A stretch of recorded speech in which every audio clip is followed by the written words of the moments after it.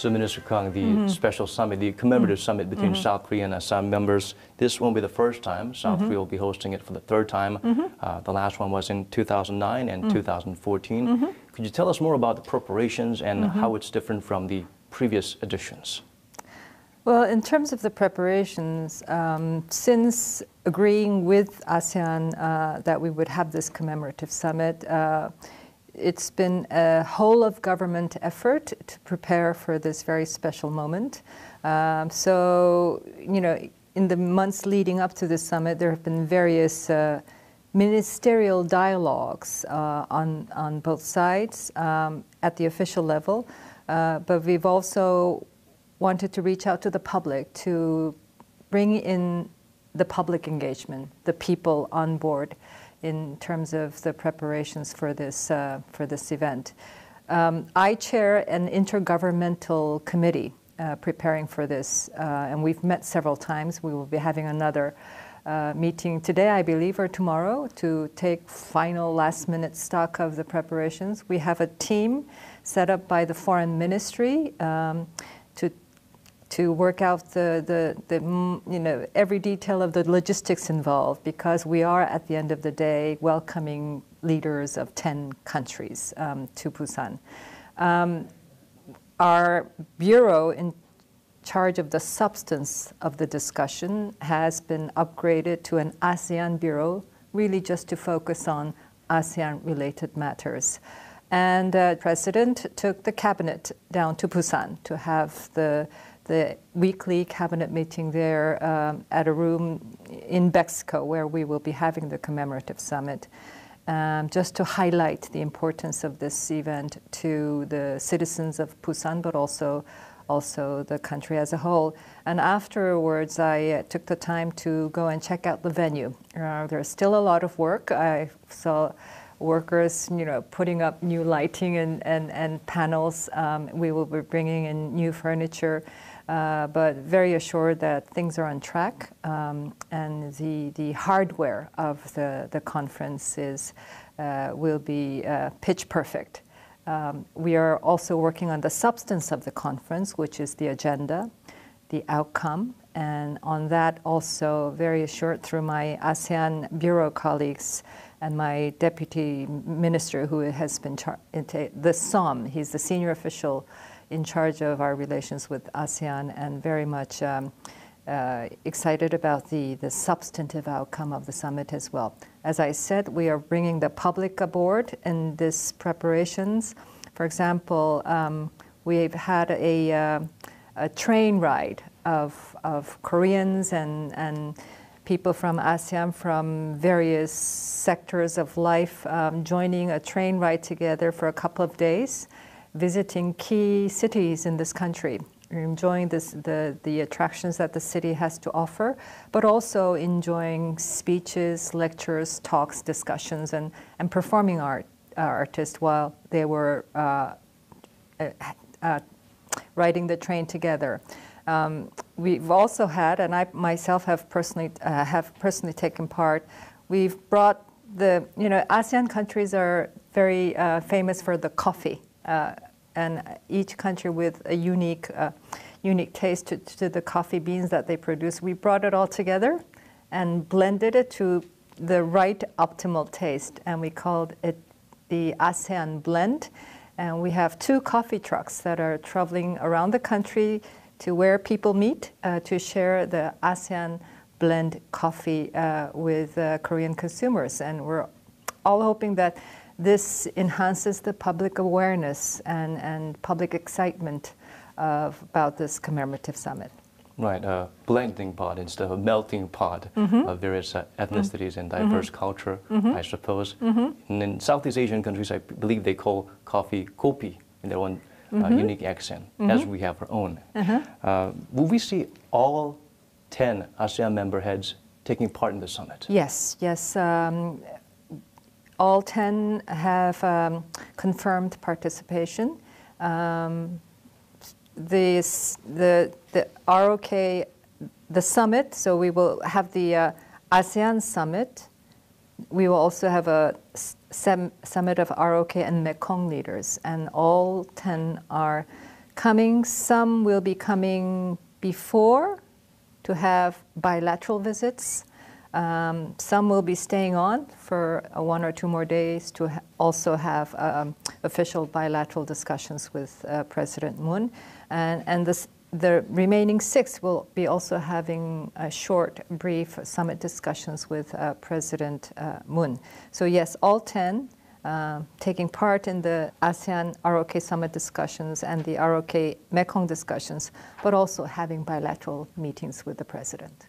So for these sessions, what will be some of the key agenda items? For the ROK ASEAN Summit, as I said, taking stock of the past 30 years and spelling out the future, a shared vision for the next 30 years. We're also very much keen on what interests ASEAN. And ASEAN, I think the key word within ASEAN is connectivity. ASEAN is a very diverse region with varying levels of economic development, varying cultures, different strength in terms of the natural resources, different potential for future growth. And ASEAN has this vision of becoming a truly integrated ASEAN community. And that means connecting. Whether it's hardware or software, infrastructure, aviation, water resources management. And of course, these are all areas that Korea had to grapple with and still do in our half-century national growth trajectories. So we have a lot to share. We also want to explore new horizons in this connectivity through exchanges of expertise with the ASEAN countries. So connectivity will be a big part of the discussions at the summit. On the Mekong side, the Korea Mekong side, our dialogue with Mekong was at the ministerial level, an annual ministerial meeting between Korea and the Mekong, 5 Mekong countries. This time we're upgrading it to the summit level for the first time because we see the growing importance of the Mekong region. Mekong is a subgrouping within ASEAN, the 5 Mekong countries, and they are in fact the fastest growing part of ASEAN, with something like 6 to 7% annual growth by individual countries. Huge potential in terms of the natural resources, very strategically located. So, perfect timing for us to upgrade our engagement with Mekong as well to the summit level. I heard it's a worthwhile investment today to study their language and culture as well these days. Yes. I think one of the things that we're concentrating on in this summit, one thing I should say, the newness of the summit this time compared with the past 2 previous summits is that this is all part of our new Southern policy that the president has been championing. And this is, we want to reach beyond the CMEAT region. Of course, the 4 countries that surround us are vitally important partners. But I think now Korea, as the 11th largest economy in the world, with 28 million traveling to every corner of the world, it's time for us to reach out much more vigorously and robustly beyond this immediate neighborhood. And that's our new Southern policy. That's our new Northern policy. And a key partner in our new Southern, of course, is ASEAN. And so this commemorative summit is embedded in that larger policy framework that makes it qualitatively different from the 2 previous summits. Of course, we build upon the outcome and the achievements of the 2 previous summits, but we truly mean it when we're saying our new Southern policy with ASEAN at the core is to spell out a vision together with ASEAN as a key neighbor and a vital partner. Are there any specific areas the 2 sides, ASEAN and South Korea, should work closer together on to strengthen their ties? I think we build our new Southern policy on the 3 pillars of people, prosperity and peace. I think prosperity, the substantive, the business, the economic side of it, there's the business logic that our companies, our startups are keen to build upon. So I think the government role is very much to come behind that and support that. But on the people side, yes, K-pop is hugely popular. And many Southeast Asians come to Korea to work and to marry and form families, and also to study. We have many students who are studying at various levels in our universities. But when you take a survey of the perceptions, it turns out that that understanding is quite shallow. A recent survey indicates that perhaps 10% of our Korean adults have no idea what ASEAN is. 50% say they barely know the name ASEAN. Other surveys indicate that people know ASEAN mainly as a tourist destination or a resort area or linked to poverty or underdevelopment. And I think so there's a lot more work to be done to enhance mutual understanding, to strengthen the cultural exchanges, the people-to-people exchanges. So to focus on that people dimension has been central to our effort in preparing for the summit, and it will continue to be a key part of our efforts going forward beyond the summit. Increasing awareness and understanding between the people seems to be a very important homework in the future. Will President Moon Jae-in have time to hold separate bilateral talks on the sidelines with every one of the heads taking part? Yes, as the timing is very brief. So it's been a juggle trying to manage the president's schedule, but also the schedule of the visiting presidents and prime ministers. But we will be having, as I said, two official visits before the summit and two official visits afterwards. But in between, charting out time and coordinating with the visiting presidents and prime ministers so that, yes, they will have, my president will have bilateral engagements with each of the 10 that summiteers. You mentioned connectivity as a very important ingredient in terms of regional cooperation and, of course, the essential idea that integrates the ASEAN region. What are some of the key industries that can help improve connectivity, and what can South Korea bring to the table to help in that effort? ASEAN has a master plan on ASEAN connectivity, and I think 5 key areas. One is infrastructure, roads, waterways, and so on, and logistics, the flow of things within the region, IT, digital innovation, regulation, harmonization of regulations among the countries, and then, people mobility, making it easier for people to visit one another. And we want to support that. As I said, these are all areas that we still are trying to improve our game, push new horizons. And I think linking up with ASEAN as they pursue this agenda of connectivity, we can also grow. Right. We are the leader in some of these areas, but of course we can always learn and never be too cocky about being at top. Yeah, yes. The Korea-ASEAN Special Summit will be held in Busan, not just for one day, but for 3 days, starting on November 25th. So I'm sure there are plenty of exciting sideline events lined up. Could you tell us a little bit more about them?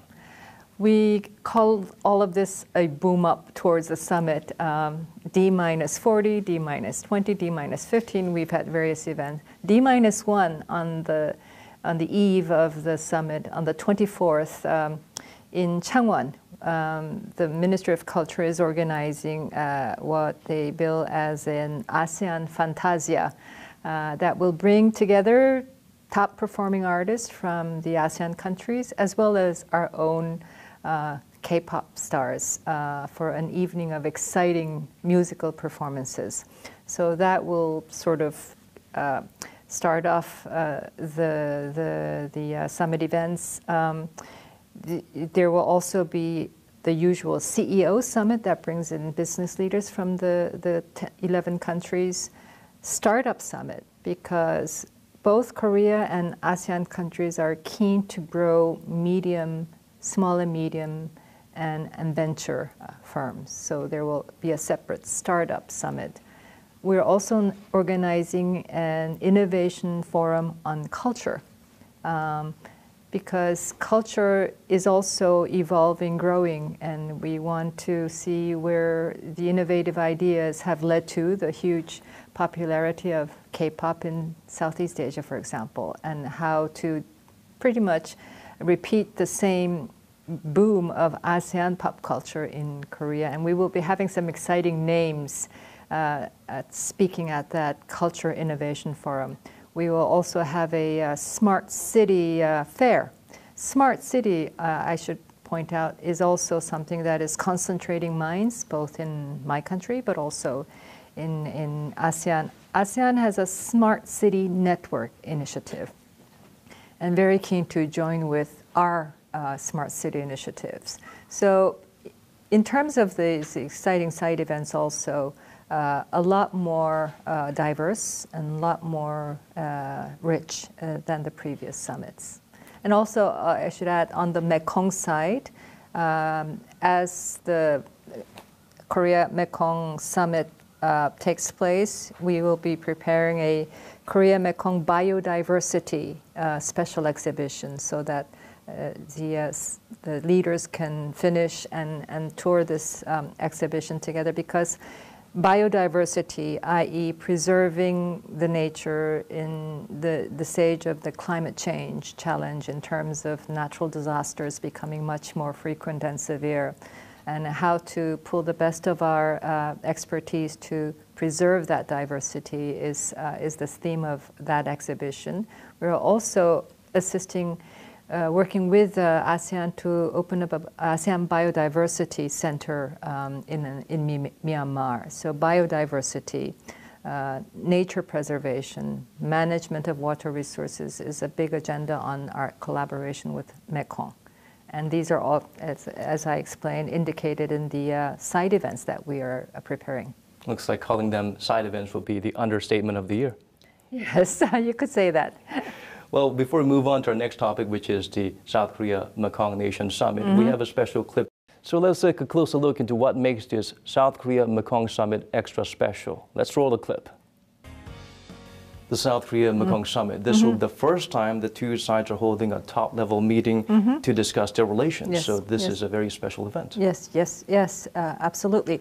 We've had ministerial dialogue with the Mekong countries since 2011, i.e. an annual Korean foreign ministers and the foreign ministers of the 5 Mekong countries meeting. But we're taking that to the summit level. So this will be the first ROK Mekong Summit. Mekong, as I said, is a subgroup within the ASEAN region, within the ASEAN community, and they share that magnanimous river that is the Mekong. And so they have their common challenges in managing this huge gift of nature. But they're also the pocket of growth that is leading the ASEAN economic development these days. It's also a region with great natural resources, so many countries are wanting to forge closer ties with Mekong, China, India, the U.S.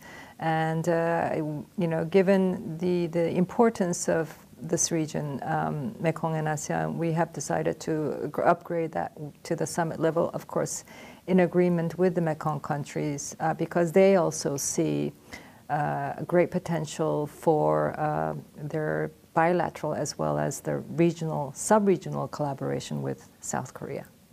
Could you outline for us some of the major discussion topics and, of course, the anticipated accomplishment from this maiden event? When President Moon visited Laos, he made a speech on his vision for the Korea-Mekong collaboration. And it was a very broad vision of wanting to build co-prosperity based upon shared experiences, based upon the sustainability of the collaboration, and based upon the shared aspiration for greater peace and stability. And the summit discussion will therefore be an opportunity to spell out the details of this vision. And we want then to bring that into a Han-Mekong declaration.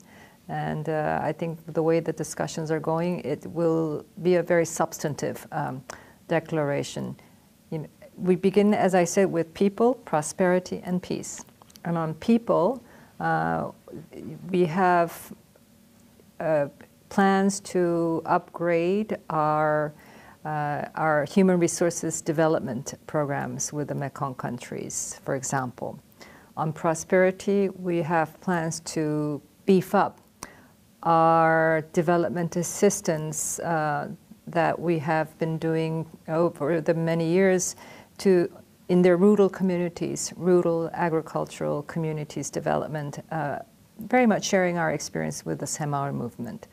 And on peace, many of these countries are struggling with the after effects of war.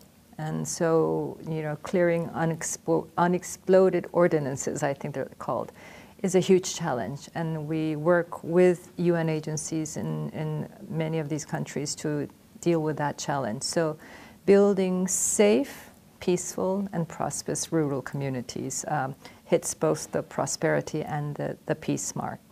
And so some of these ideas will be reflected in the declaration that we're working on. Right. Back in September, President Moon Jae-in laid out his vision for South Korea's relations with Mekong nations, and he hopes to see the miracle of the Hangang River spread out to the miracle of the Mekong River, as in Han-Mekong, as you earlier mentioned. So what are some of the essential elements that can help achieve this goal of co-prosperity? Oh, as I said, it's underpinned by these three dimensions of sharedness, sustainability, and peace. And I think with the Mekong countries, as I said, the key challenge for the Mekong countries is the development gap vis-a-vis the rest of the ASEAN community. And so bringing our Korea's own development expertise and experience to assist them in bridging that gap is, I think, what the Mekong countries are looking for in their greater collaboration with South Korea. And I think we have a lot to bring to the table when it comes to that challenge of bridging the development gap. Well, we're going to move on to our final topic of our session, which is the New Southern Policy. So we have a clip explaining to our viewers the details of the New Southern Policy, the main foreign policy of the Moon Jae-in administration. So 2 years has passed since the New Southern Policy was announced by President Moon Jae-in, and in the meantime, he has managed to visit all related nations. So far, what are some of the tangible progress made under the New Southern Policy? Oh, I think the volume of trade has increased by about $10 billion to $160 billion at the end of last year. The people traffic has also increased, hitting 11 million at the end of last year. The number of Southeast Asian students in Korea have also increased a great deal. So the figures speak for themselves. But beyond those figures, Southeast Asia is now our biggest market for our construction firms. Now, it used to be the Gulf countries. It's now the Southeast Asian countries where you find many of our construction firms engaged in mega infrastructure projects. I think so. And yes, President Moon has visited all 10 ASEAN countries, and that alone is a huge accomplishment to be able to do that within 2 years of his term, despite the businesses of managing the peace process here and managing our relations with the 4 big countries. But this is demonstrate his strong political will to forge closer ties with the 10 ASEAN countries and ASEAN as a whole. And I think so. This, of course, then feeds into the preparations for the summit. So the New Southern Policy, as I said, is not a choice. It's a must. As we see the future of Korea, the peace, we really need to reach out much more vigorously to beyond our immediate neighbors to Southeast Asia, to India and beyond. When we do it with genuine intentions to grow together and to prosper together in greater peace. Right, lots of untapped potential and atrophied muscles to flex and work out together. As you mentioned, the principle of 3P, people, prosperity, and peace is vital. What are Korea's direction and strategy in helping to achieve these values? I think we have a whole of government special committee on our new Southern policy, headed by the economic advisor to the president. And the foreign ministry has a big part in that committee. The committee has worked out 16 key areas and 57 key projects to push the boundaries on our new Southern policy, and many of them are reflected in the ASEAN summit preparations. I think it's all captured in this idea of a people-centered community of peace and prosperity. And on the peace side, I should also emphasize that the ASEAN countries, many of them have diplomatic relations with North Korea, and they very much want to contribute to the peace process. They've been hugely supportive throughout the past 2 years, and they want to be that supportive, constructive voice in support of our peace process. So it's both sides, both ways, whether it's people, prosperity, or peace. It's mutual help, mutual assistance, so that Korea and ASEAN can grow together, become more prosperous and more peaceful. Everything is closely intertwined in one way or another. Speaking of being intertwined, the U.S., China, and Russia, they have come up with their own plans to seek regional cooperation. How does Korea's vision, including the New Southern Policy, compare to these strategies by these nations? Well, I think these strategies, that countries are coming up with their strategies for the region is an indication of the growing importance of this region, the growing importance of ASEAN and ASEAN centrality. We say we are open to collaboration with the other strategies in areas where our plans and our interests come together based upon the principles of inclusiveness, openness, and transparency, and also based upon international norms. So we have just come out with a joint fact sheet spelling out where the U.S. strategy for the Indo-Pacific meets, converges with our own new Southern policy, and where we will collaborate to the benefit of our partners in Southeast Asia. And we will do the same with other initiatives, for example, such as China's One Belt and One Road. Inclusiveness and openness is difficult but important in this era of rapid change, and where we can't anticipate where the change will come from. Closing our session today, our last question.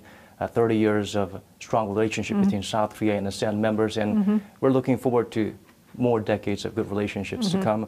Could you share with us your views on the road ahead for the next decades to come? Well, I think I can only speak in very broad terms, but I think Korea and ASEAN, we're all, small, medium countries. We share some painful experiences of the past, whether it's colonial rule, aggression, civil war, and I think we very much are of the same mind in having no other motive than to really become closer together in peace and prosperity.